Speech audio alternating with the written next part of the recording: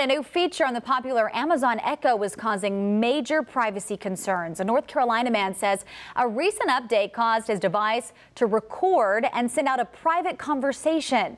NBC Charlotte's Savannah Levin spoke to that man and looked into the issue for us.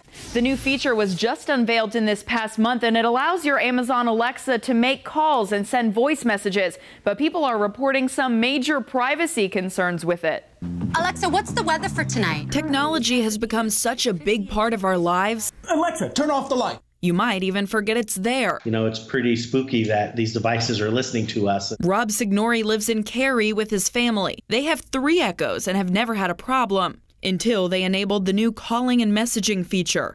Alexa inadvertently picked up her name, and what it thought was that I asked to send a message to somebody. It started recording his private conversation with his wife and son and sent it to, randomly, his insurance agent. Thankfully, the recorded conversation was nothing serious, but still. It could have picked up, something that we wouldn't want our insurance agent to hear. Meanwhile, message boards online are blowing up with more concerns about the new update. A Raleigh woman writing a viral article calling attention to the fact that there's no option to block or ignore callers, meaning anyone can gain access to your Echo at any time. And anyone can listen to or send messages from your device. My first reaction was, I'm going to turn the messaging feature off. But as Rob and so many others learned the hard way, it's not that simple. You actually have to call Amazon and have them turn the feature off for you.